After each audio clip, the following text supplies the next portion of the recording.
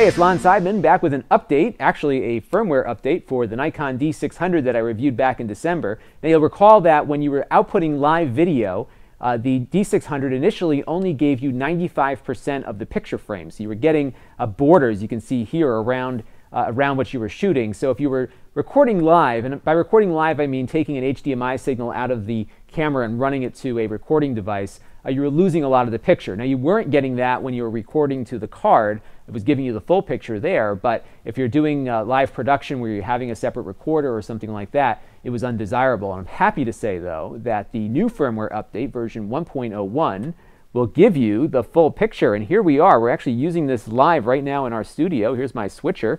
I'm on a really high depth of field lens here, so it takes a little bit to focus, but it's fantastic. I mean, we've got the full frame now on a camera that is very affordable, and this could really become a decent production tool in your workflow. So there's a couple other things in the firmware. There's support for an 800mm lens and a couple of other things, but really this 100% full frame video live off the HDMI is a big and welcome change. So if you're looking at the camera and didn't like it for that reason, it's now been fixed with this latest firmware update. One other thing that some people asked me was about the dust that would get on the sensor, and I did have a lot of problems with that, as many others did with the early versions of the camera. But I was able to send it into Nikon and they fixed it, no questions asked. So I was without it for about a week and a half or so, which was kind of a bummer when I just got the camera. But I haven't seen any of those spots appear back on the sensor yet. But of course, I will let you all know if that problem continues. This is Lon Seidman with the recently updated D600 from Nikon. Thanks for watching.